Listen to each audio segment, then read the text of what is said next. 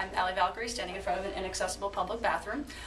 Just got out of the City Council meeting where there seems to be really two separate ideas being floated about the council. Certain council members seem very unwilling to have the city engage in any sort of program where they need to be running it, and really just, especially Councilor Clark seems to just want the city to be a clearinghouse so that private property owners would be able to offer up their property. But what Councilor Clark doesn't seem to understand is that we don't have those private property owners knocking at the door, and I don't really think that's a feasible solution.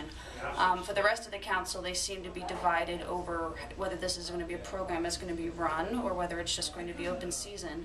And they also seem to be very concerned that they're crafting a permanent solution, whereas this is only supposed to be a temporary Band-Aid. I do feel that their concerns about it being a permanent solution really aren't grounded in reality. I also think that if they try to, overly micromanage this, they're going to end up creating problems that they're meant to alleviate. For example, having background checks. I think that that's very relevant in certain areas, but the reality is that people get out of Lane County Jail every single day who have been convicted of felony crimes and they're homeless. And so if we're only restricting legal sites to people who pass a background check, we're still violating the constitutional rights regarding allowing people to sleep if those people can't pass that background check. I think that there needs to be kind of a multi-pronged approach here where we really need to look at some things being privately administered, some things being publicly administered, some things being self-governing, and other things having administration, depending on the size and the people. I'm glad that they decided not to put forth the current version of the ordinance and that they are going to have another work session.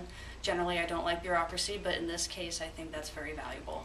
I really hope that they decide to sit down with Jean and I and then certain other homeless advocates between now and then so that we can give our views of what will and won't work. I do think that's crucial. With all due respect to city staff, they're kind of insulated in their understanding and knowledge of what's actually needed in the community, and that leads to a lot of suggestions that aren't really grounded in reality. Okay. So do you think something good will come of this? I do think something good will come of it. I don't necessarily know if the thing they try first is what's going to work. I do think that they're determined to keep going, even if, they try a 120-day thing that isn't successful. I don't think that they're just going to use that to squash the idea. I think they understand that something needs to be created that does work. I think they realize that there is some sort of workable solution. It's just not going to happen immediately, and that's where I'm with them. Try something out. If it doesn't work, let's change it.